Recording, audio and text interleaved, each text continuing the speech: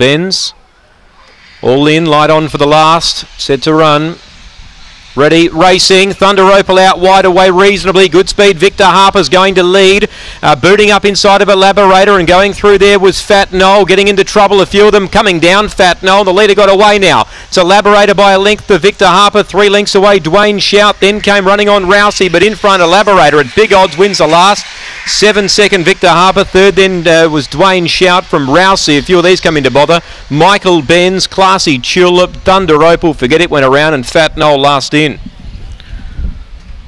Elaborator has this for a last race winner, 34.60 about the 3. Elaborator. There you go, punters.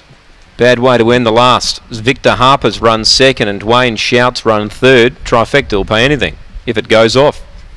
2-4 Rousey.